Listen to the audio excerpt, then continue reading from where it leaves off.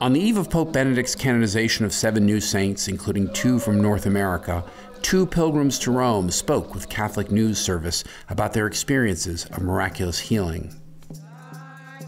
Jake Finkbonner suffered from a form of flesh-eating bacteria.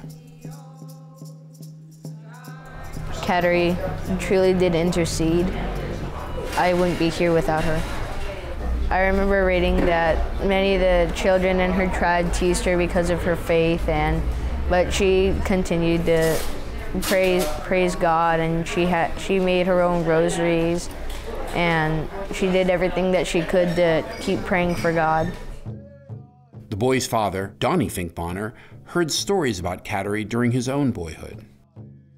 You know, when my mom told us this story, I think it was something that you have pride over, you know, somebody that was, you know, 300 and some years before, her story's still being told. And I think it's come full circle now, you know, with the Jake's miracle. And, you know, we're here in Rome looking at, you know, history and all the things that this place, you know, being so special, and all the things that are here.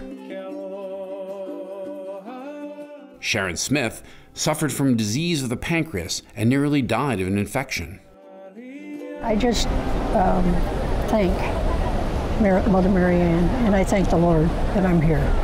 She did a lot for the Hawaiian people who had leprosy, and I think that people ought to look at her now and know and believe that miracles really do happen. So I believe in miracles. I just thought I'd never be one.